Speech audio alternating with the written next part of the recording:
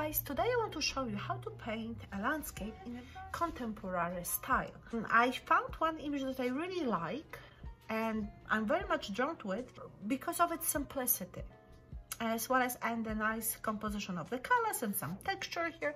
So this is something that really appeals to me, and I thought that I will use another image, this time photographic one, and make it in the style of this particular painting. So that means I will keep this at a loose reference, just to remind me how to simplify the shapes and set up just the basic colors. I do want to introduce markers to get some of those outlines, as well as of course paint. So I'll place my image a little bit on the side. I would first think, okay, what can I do with it? And I really like this line here. Maybe I would even move it a little bit further. That's up to me. I can really play with it. And then I like the movement of the river. I will make it, and again, it's up to me. I want to place it like this. There's something appealing to me in this particular look. So I like this shape very much, or maybe even more, bringing there. So this is already interesting, and maybe even more down. I like really to have it very, very like a sliver almost. So I can even push it a little bit further like this. Okay. Then I have to think about the basic shade, that maybe I will use one color, then I apply another color, and this probably would be the choice. And then I want to have some interesting, maybe trees, but I will not draw them even now. I just want to have something in the back. That there's maybe a line of trees in the back, or maybe even mountains, who knows what it will be. Couple of layers of something. Fantastic. Then I have to consider what kind of colors of markers will I be using here. And I think for the river, maybe I want to have purple color introduced. So I definitely will bring it. Yeah, so a little bit heavier. I like this wider Sharpie because remember, we can always cover the line and we can keep at the same time. That's what we think would look better in our painting.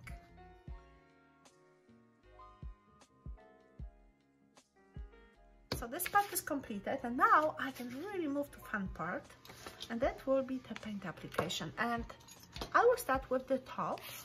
Notice I have very different palette knives, including the spatula. So if I will have a bigger surface, I definitely would use spatula. Well, my paint dries up, and this is the modeling paste, so I will use it because I really don't like to see paint wasted. And I mix those different colors because I want to experiment what will happen.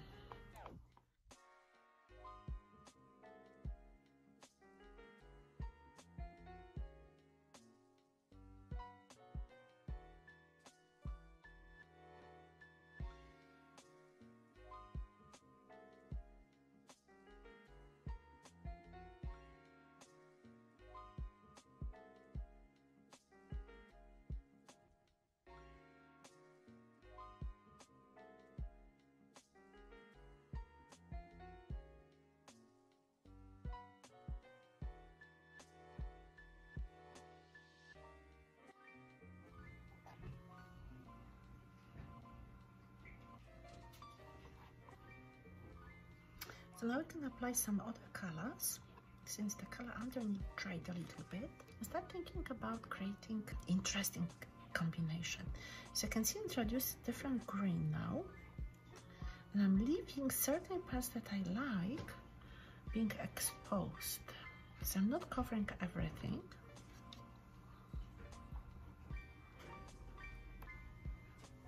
Because that helps the image look better. Like even here, introducing some of the darker blue is to the benefit.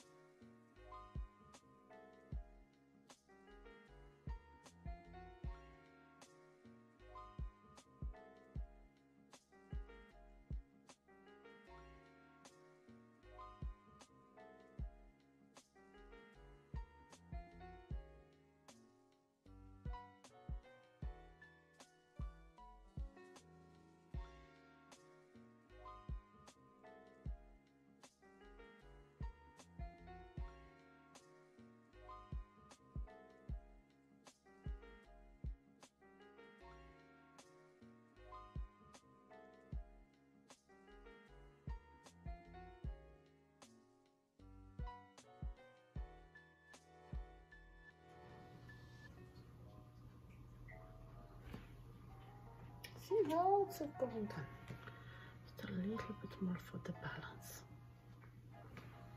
Okay. And you create kind of semi-abstract, almost abstract painting using, yeah, semi-abstract, I would say.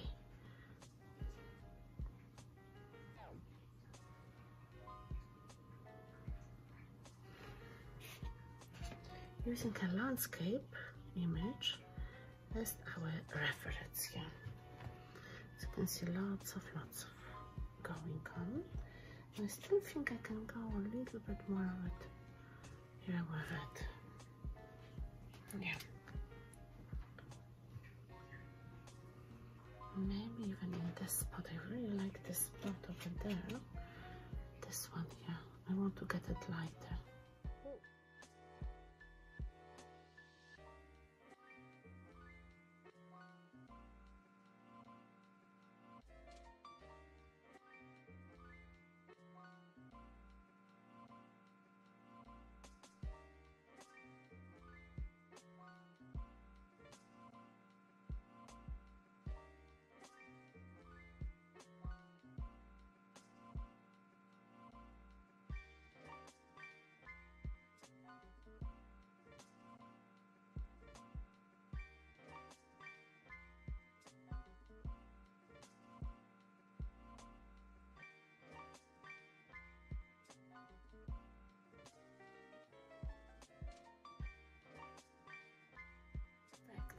Let me see, when I will just go with some of this paint, yeah, that will be even better.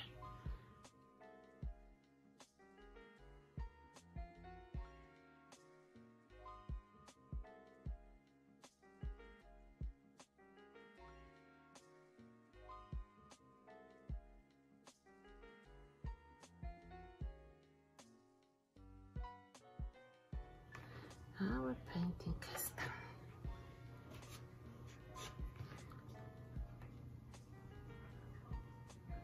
Perfect. So I hope you enjoyed this journey with me, and now you can paint on your own. Have a good day. Bye.